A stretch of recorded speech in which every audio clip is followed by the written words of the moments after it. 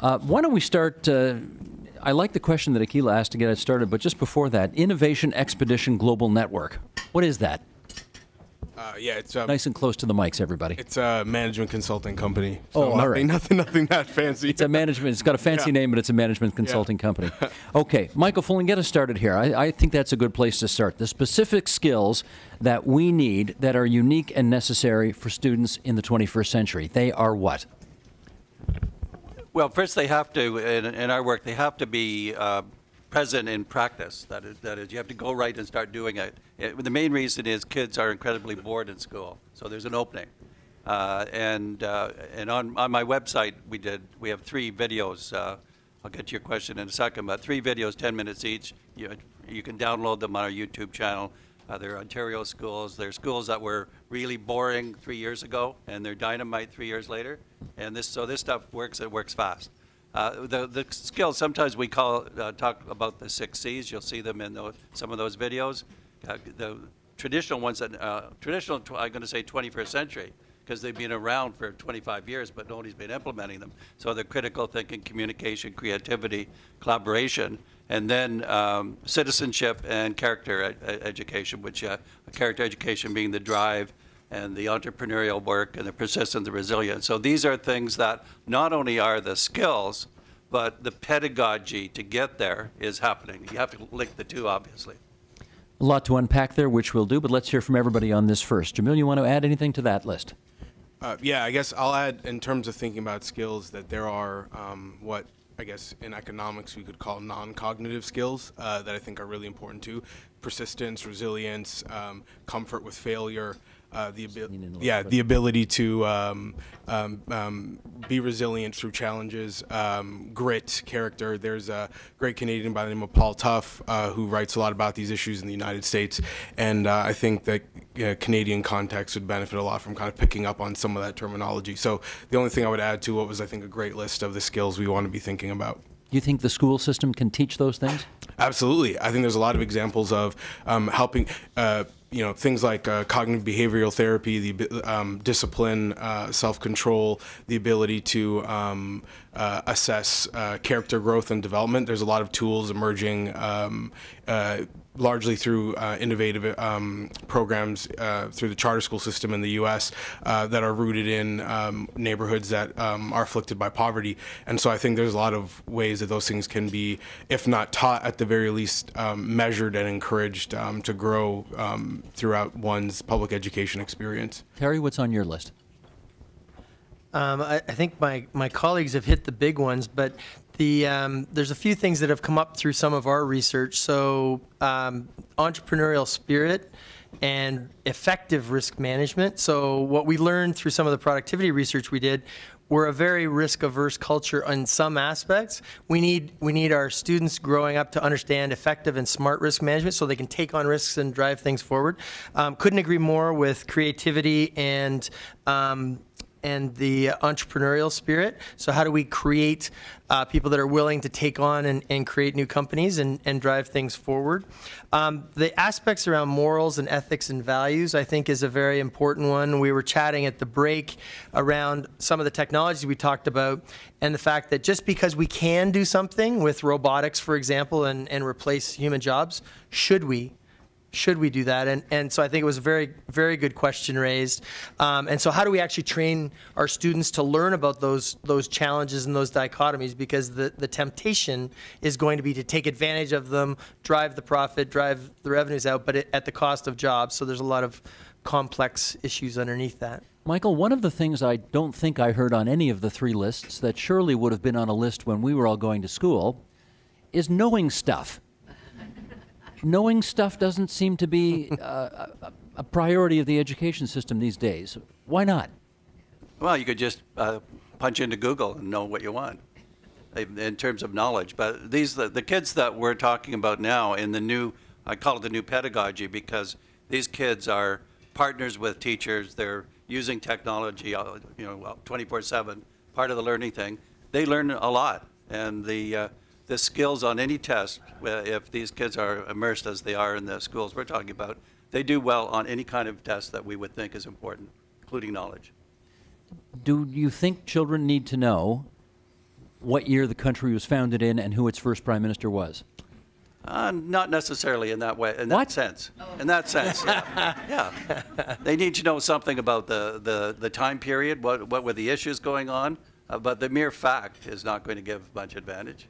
I'm going to ask this question again. Jamil, do you think it's important that Canadian students know what year the country was founded and who its first prime minister was? Yeah, so I think it. So that's the correct answer. Okay. Yeah.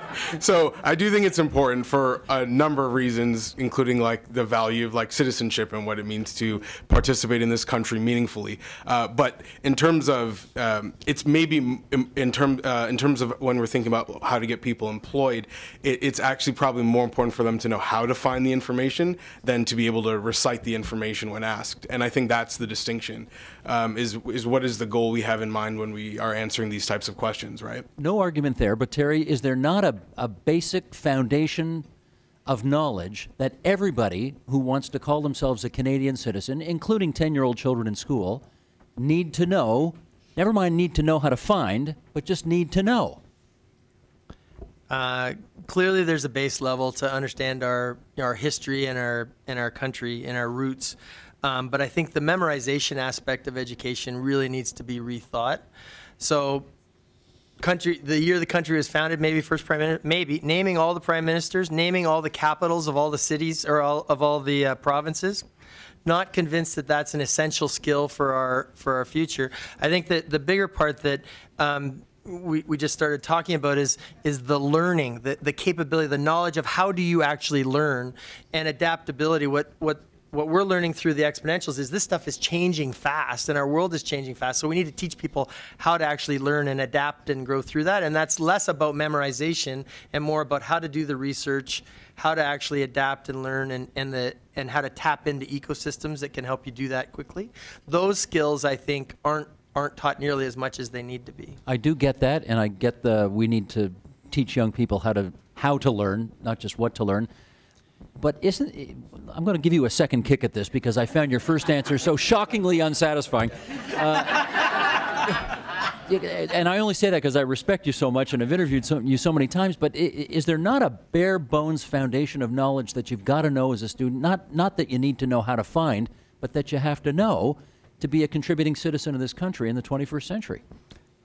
Yes, but if you go to the 6 C's I mentioned and just take citizenship. Citizenship means you have to know what it's to be a Canadian, and what are the values of Canada. Where did it come from? Why is it important? Why is it important to know the world? So the 6 C's that I mentioned covered everything. Character education is one of the 6 C's. It's about the perseverance, resilience, the hard work.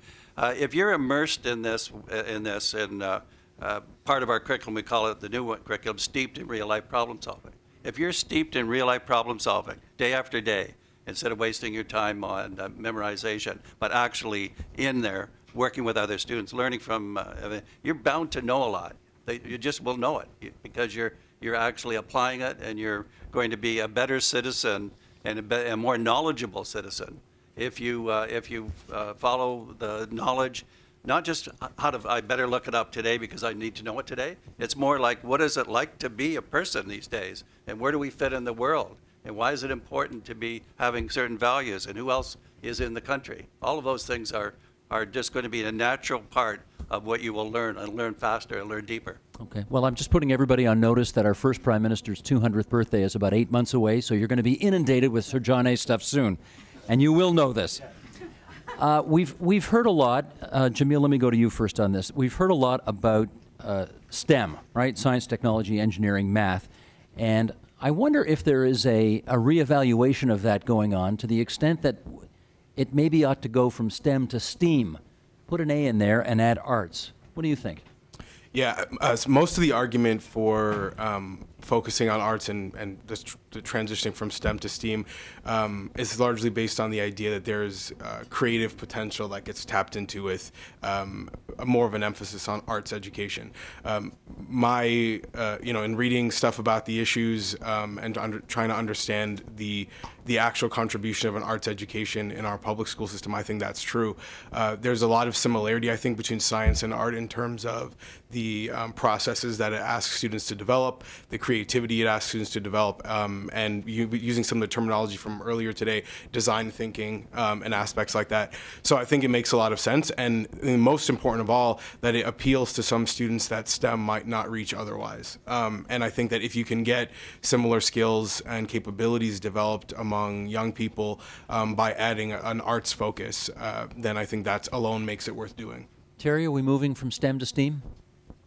The arts, I think, is essential, and we're looking at a whole new set of skills. So we're hiring people, for example, that have visual arts degrees, going to places like OCAD to get them, because we're learning that just having the technical skills, so the math skills or the engineering skills or the finance skills, is often not enough to communicate. And whether we communicate visually, so we're doing things like, in our greenhouse where we do innovation labs and so on, we actually bring people in and we have artists who capture the entire agenda. And I think, Ken, the board had some of that when they went through this.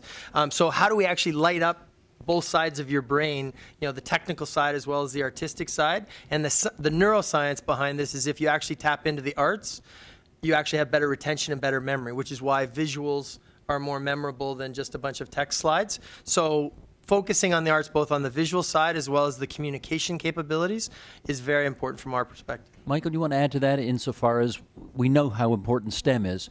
If you add the A, what does that also give you? Well, I think Terry said it best, and I'll say it this way: the road to hell is paved with false dichotomies. And so what we're seeing in that presentation this morning, there's a lot of the design and element and visual and other things that bring this to life. It's better for math. It's better for every subject area. So I think we are now seeing in this new work a much more integrated curriculum before your very eyes. And it is more STEAM than STEM. It's happening. Yeah, it is happening. You know the education system in Ontario obviously extremely well, been studying it for decades and decades, and we're Dalton McGuinty's chief education czar, if you like, one of his top advisors. And I wonder, as you look at it, does the system react swiftly and nimbly enough to the new needs as they are identified at the dawn of this century? I would say, by and large, no. It doesn't react swiftly enough. But in the new work that I'm describing, it's happening very quickly. And I think the reason is the push and pull. The push I mentioned, students are bored. We used to say students can't wait. Now I want to say students won't wait. So the students are really bored. That's a push. And one of the schools we filmed, the principal said, well, teachers were bored too, but they didn't know it until they got. So there's a real need for life in traditional schooling. And then the rapidity of this, because I want to emphasize the rapidity.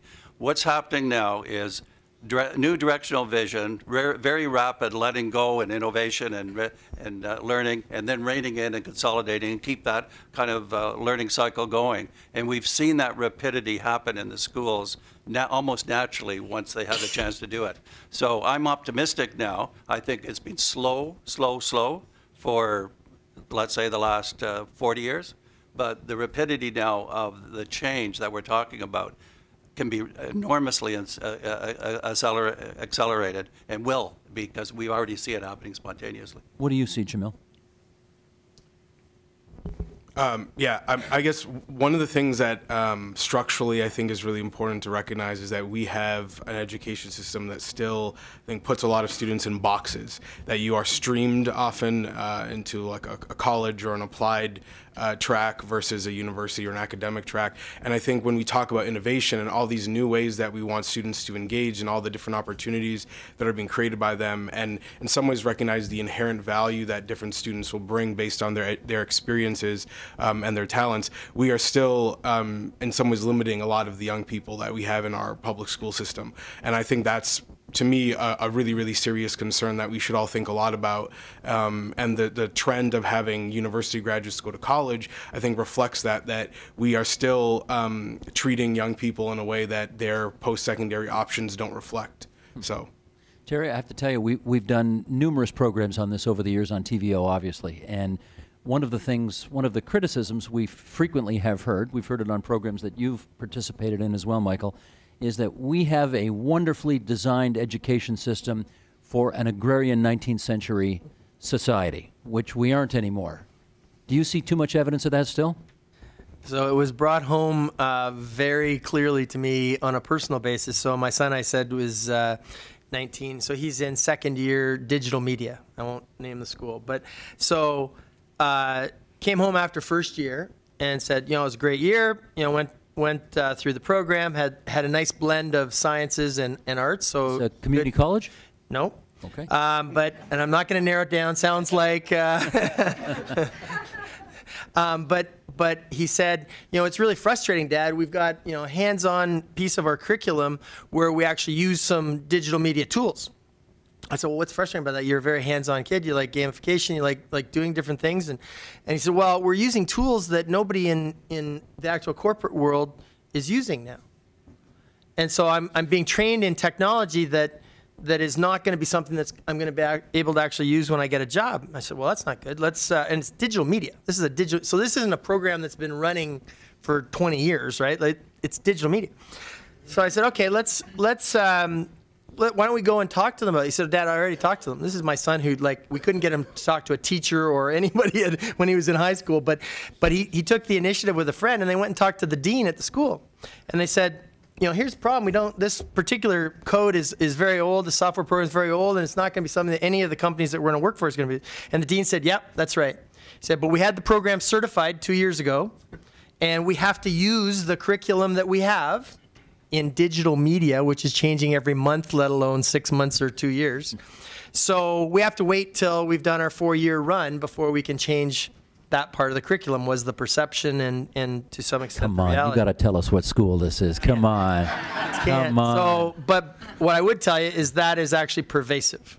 So there are schools that are adapting, but we need to figure out the and. So we need to figure out how do we create predictable quality quality courses that can be certified and we can have the right kind of credentializing, but something that is also adaptable and nimble in the world that I just talked about, where the software programs used last year, are no longer relevant in many instances. And certainly if you look at a four-year degree. So he, with the teachers and the principal, have figured out a bolt-on that they're getting access to some other software and technology, but they are working around the education system, not inside and with it in that instance. So that I think just brought it to life in something that should be very fast, very nimble, but instead was, locked in, structured. Okay, here we go. Just go down that path.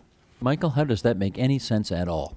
It doesn't, and I think there is a solution in this student success program, the high school reform program. And many of you know our high school graduation rate has gone from 68% to 83%. There's a program called High Skills Major. And basically, it's a thematic program in high school that many students who would have dropped out actually gravitate towards. They're on different themes, and they all involve partnership with the cutting edge, whatever the domain is, with cutting edge business. It's part of the educational relationship. The model is there. It's gone from 600 kids in the first to, 20,000 more than that right now. So there actually is a model, and a school has to be innovative and partnered with where the innovation is. And you can do it. You can build it in. There's nothing preventing that from happening. Well, except that, unless I've missed something here, I think when the Liberals took over in 2003, we were spending whatever it was, $15, $16 billion on education, and now we're well over 20. We're spending billions and billions more 10 years later on education, and yet we still hear stories like this. That can't be acceptable, is it? We were doing K to 12. Right? You're talking about after grade 12. So Okay. No, that's not acceptable. What do we do about it? George, what do we do? Deputy Minister of Education, Yeah, okay. George Zagaric is here.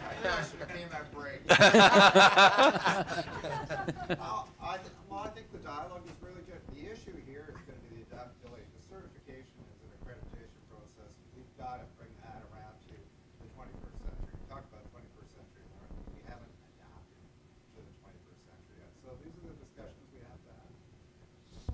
Does anybody have any idea what it's going to take to make that adaptation? Jamil, you want to weigh in? Yeah, I mean, I think that it's really, really important to create opportunities for students to kind of reinvent themselves and their goals as they go along through the process. And what I mean by that is that I'm going to go back to this tracking thing, because I was tracked as an applied and college level student, and in some ways I think the system worked in a way that silenced me, and have since been able to work my way out of that. But I think that it's really important to make sure that young people feel that they, as they go through these processes, are not being told that their opinions or where they spend their time and their experiences matter less because they don't perform well at a certain period in their life for a variety of reasons. And I think that that's one of the things in terms of making sure that it's a broader base of people giving input into that adaptability, and making sure that there are people that it's not just about building systems to plug people in, but also making sure that because you didn't perform well at a certain age in your life means that you cannot also create those systems is also important. So that's something that I would really emphasize, which is that a lot of the students who might be dropping out of high school or might be performing very low in high school are also students that I think are deserving of some leadership opportunity to shape the process. And I think those are also students that we often don't assume have something to contribute to those conversations. Can I follow up a bit on this? Yeah. What at what stage of your educational life did you start to see yourself being tracked into the way you were?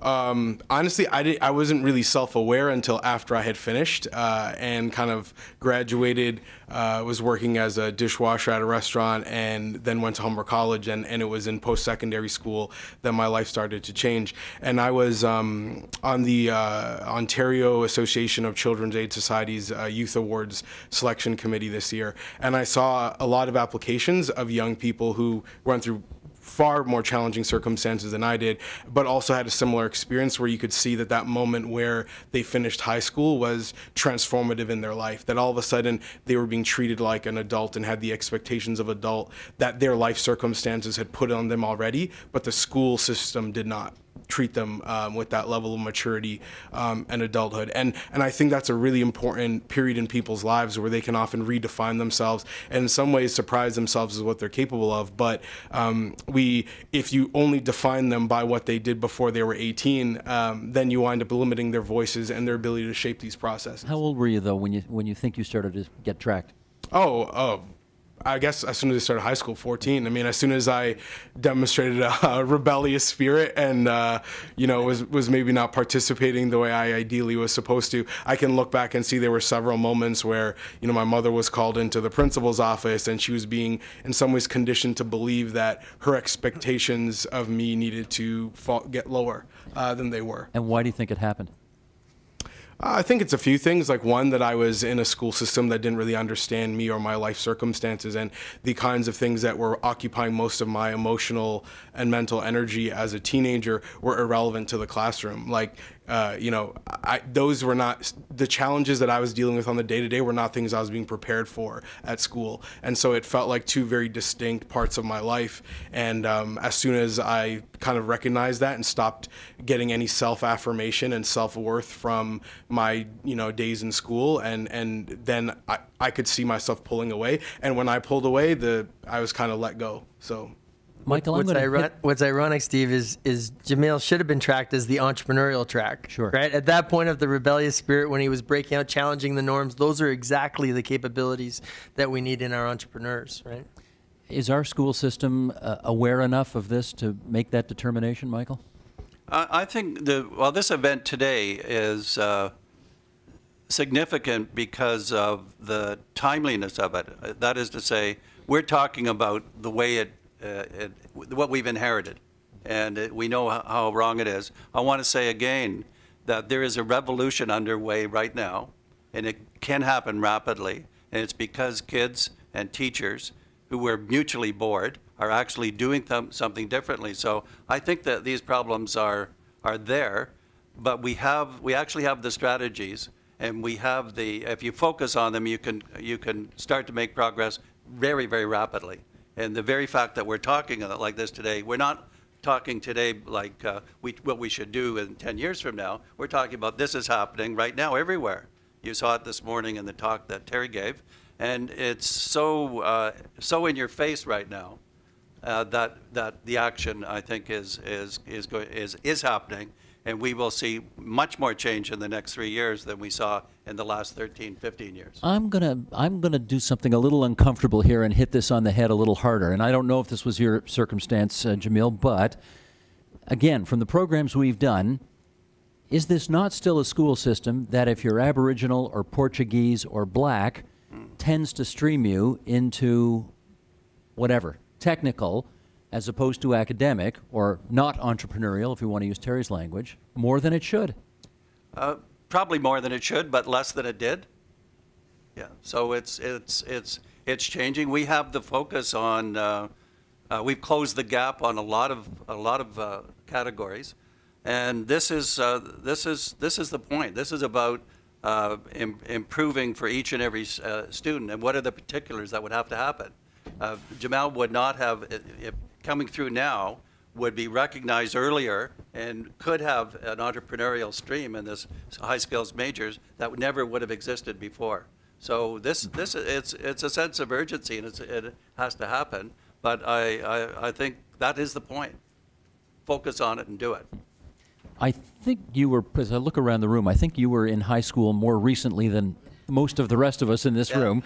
So maybe just draw upon your own experiences. Did you get a sense when you were in high school that you were being taught how to innovate? Yeah, so I graduated from high school in 2005. Anybody else got that beat here? Anybody graduate more recently than 2005? I didn't think so. Okay. No, we have some actual current high school students here. So yeah, okay. But no, I don't think I was being taught to innovate. I mean, even just simple things of like suggesting. I remember. So part of the reason why I did really well in post-secondary school, in contrast to high school, was that I was able to write about the things that I thought about and that I cared about. And there were numerous moments where trying to bring those subjects into the high school classroom where they were dismissed completely. And I think that a big part of innovation is having a system that receives new ideas as they come, that is dynamic throughout a semester, and that encourages people to bring in subject matter and ideas that wouldn't otherwise be there. So I think it was the opposite of innovation, quite frankly. I felt very much that it was being asked to fit into a box, and if you didn't fit into that box, then you just kind of felt less engaged. And I think our post-secondary system, based on my experience, does a wonderful job of shifting away from that, in that I felt, with the ability to pick courses, the ability to select a major, but also that professors that I was blessed to have were a lot more open to receiving that kind of feedback on the day-to-day. But I didn't feel that was the case at all in high school. So Terry, I think I've heard Roger Martin say that we ought to teach innovation in school in the same way we teach history and geography and math and science and art and everything else. Can we do that? There's a bit of a myth that innovation is just this magic thing that happens, and if just everybody could be like Steve Jobs, it would just go there. There is actually a science to innovation and working through. Now, you can't mandate innovation, but when you break down its fundamental components, it's about creativity, it's about entrepreneurial spirit, it's about integrated thinking, so bringing multiple disciplines to the table, and critical strategy and choices. So all of those disciplines can be embedded. I don't think they're really being embedded to the level that we would like to see them. So we still tend to do things in the curriculum of math or the curriculum of geography or history, which we need to make sure that we remember our forefathers, et cetera. And mothers. And mothers, yes. And so, balancing that with how do we bring all of these disciplines together, I think is one of the key parts. And that's a piece of innovation. Most innovations, if you look at them, it's not one big aha moment. It's a collision of many things over time, and that's where we need to have people that understand how do I bring a variety of disciplines together and challenge. The other piece that we stop doing as we go through the journey, probably after about grade 4 or 5, is allowing kids to fail. Like try stuff, and a lot of stuff doesn't work. The greatest entrepreneurs in the world failed many, many times. We don't and yet do we that teach in them Canada. not to. Yeah. We teach them not to. Now, it's not like we're going to build companies on failure, but that's not how our system works. But at the same time, we have to try things and experiment, and somehow we've lost that that part of our educational, I think, and we're trying to build it back in. But Let me just pick up on that, Michael, because we seem to have a value in Canada that failure is a horrible thing and should be avoided at all costs, unlike in many other cultures. I know I was in Israel a few years ago, and they say failure is essential. You know, the startup nation says if you're not failing, you're not trying. Do we need to change our attitude around that? I think it is very different in the new schools that are working on the partnership with students. The whole notion of failing and learning and legitimizing that, and including with teachers. You can't say to teachers, if you make a mistake, there's going to be a huge problem. You have to have schools where teachers are willing to take those risks as well and be part of that improvement cycle. So I think it is happening, and I don't think we're preoccupied by failure. Okay, I'm going to ask one more question, then we'd like to get this audience involved as well with your questions. Let me put this out here, because things have changed a lot, again, from the time that we all went to school a while ago. In the last 5 years in Ontario, we have seen a 40% increase in university graduates going to college. And apparently the numbers suggest, I've been told, university grads have only a 0.7% better employment rate than college grads. What do you think this suggests?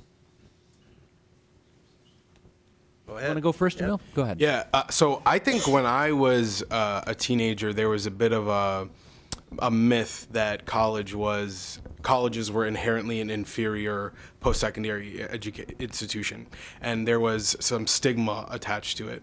And so having gone to Humber College before I did my university education, there was an aspect of that in the back of my head where I often thought, like, oh, because I went to college first, maybe people will perceive me differently. I remember even when I was putting in law school applications, that I thought that might be a negative against me. And I think in my generation, I'm seeing that change to where a lot of the people I graduated from York University with went on to go to Humber College for different programs to get more employable training.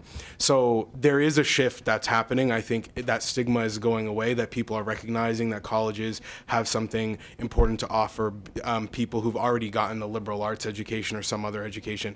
And then also just with things like nursing and being an electrician and all these professions that we're starting to see have real advantages in terms of the aggregate amount of money you might make in a lifetime, that and contrasting that to the fact that having a BA doesn't really guarantee you much employment these days, depending on what you study. So I do think there's a huge shift, and I think it's something that we should be really, really aware of and celebrate and make sure that we're passing that message on to high school students, because I still think that it's in university is where that transformation is happening. But when I talk to high school students, there's still more stigma than there should be. And that is going away as they get older. But I think that we still need to get rid of that a little bit more in the secondary school culture. How many years did you go to Humber? I just was there for 1, and then I transferred. And then you transferred? Yeah. To where? York. For how many years there? 4. And you graduated with? BA in nonprofit management and international development. Would you say that was essential, that degree, to what you're doing right now? It was essential to me knowing I needed to go to law school if I wanted the kind of employment options that I was looking for. So no, I mean I left the BA. When I was the second year at York, I kind of looked at the people who were graduating, and a lot of them were not finding work in the field that we were studying. So I knew I had to do more education after that. Was the year at Humber a waste? No, that year changed my life completely. That's where I learned how to read and write effectively and with a purpose. So, yeah. Good. Terry, on this issue of the back and forth between colleges and universities now, what does this portend? Well, I think the stats can be deceiving, right? So we need to unpack it a little bit and say, so what's really going on there? And I'm not an expert in that space at all. But again, if I draw from some personal experience, so son wanted to do digital media. What he really wanted to do was design games, right? So, decent high school grades, not spectacular. Decent high school grades, said, okay, best place in the world to go do that, Sheridan College. Sheridan College, bar none, Sheridan College. he could not get into Sheridan College to do game design if he had not come explicitly from an arts high school. So we start packaging people very early, right? If he'd not gone to an arts high school, couldn't go there, right? So went to another university to go get a degree. He will likely, either after third year or finish his university degree, he will likely, hopefully, go to Sheridan to do that. So that's a designed path, as opposed to I finished university and then said, okay, now I can't get a job, and maybe that's a designed path to build up his capabilities.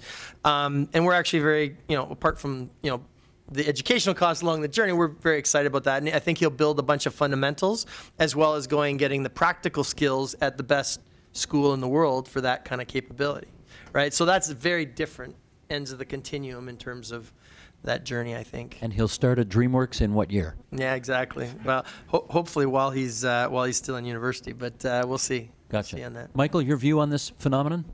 Yeah, I think the whole emphasis on that's now on doing, let's say the innovation, the design, the hands-on doing has become more respected intellectually, where it wasn't before. It was segmented. And so now we have, in order to be effective in life, whether it's business or social justice, you have to be an entrepreneur. You have to know how to mobilize people, solve problems, motivate people, innovate, design. So I think that's why the lines are being blurred. And what's happened prior to that is community colleges had the negative value and universities had the upper hand, but it was only it wasn't a distinction that really could hold very long and should not hold very long. And now we see the crossover where you see community colleges elevating because of the hands-on effectiveness and entrepreneurialism they're able to capture more readily than universities have in the past. Just before I throw it back to you, I know all of you want to join me in thanking these three for a really good discussion here this morning. Thanks, guys.